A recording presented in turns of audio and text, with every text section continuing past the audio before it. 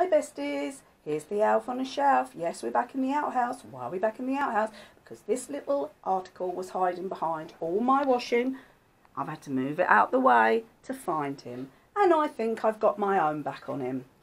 The little rascal has been into my chocolate biscuits. And he's ate the whole top layer and even started on the bottom layer. And now he feels really unwell. He's all covered over, look, and he's got his little sick bucket and he's got his face in it because he really don't feel very well. Ha ha ha ha. Do I have sympathy? Not one jot. And why don't I? Because he ate all my favourites.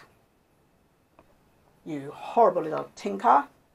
So girls, today he's not doing as well as he thought he might.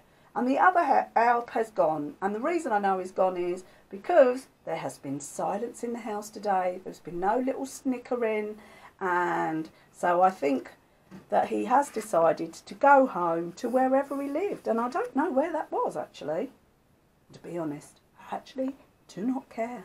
But this little chap looks like he's going to be here for a while, feeling quite unwell. He's over-chocolated himself. Is that a word? Over-chocolated. That's a good word. I will make that a word. We'll put that in the dictionary, guys. Over-chocolated. That means when you've had so many chocolate biscuits or chocolate bars that you feel yucky. Icky ticky too. Okay, anyway, my darlings, I love you lots. Try and behave yourselves. Okay? I'm sure you will, my besties. I love you. Kisses from me. And bye from me and Elf.